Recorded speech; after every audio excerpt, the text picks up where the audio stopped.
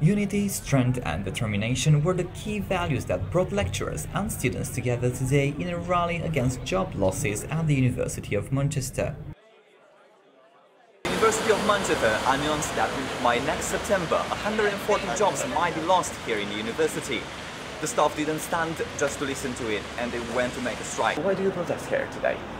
I protest today because the University of Manchester are, for the first time in the history of the university, saying that unless enough people take voluntary severance, they are going to introduce compulsory redundancy.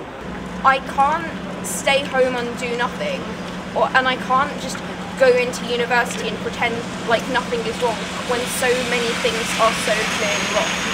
Reaction from students. We've had lots of students joining us here at the pickets. They've been here with banners, they've been giving out leaflets, they've been encouraging their fellow students not to cross the picket line.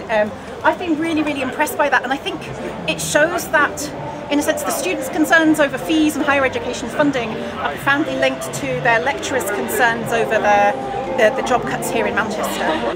This bigger gathering at the end of a strike picketing session, and I've done quite a lot of strikes in this university over the past decade or more, so it is really impressive, and I think we all give ourselves a big round of applause for the big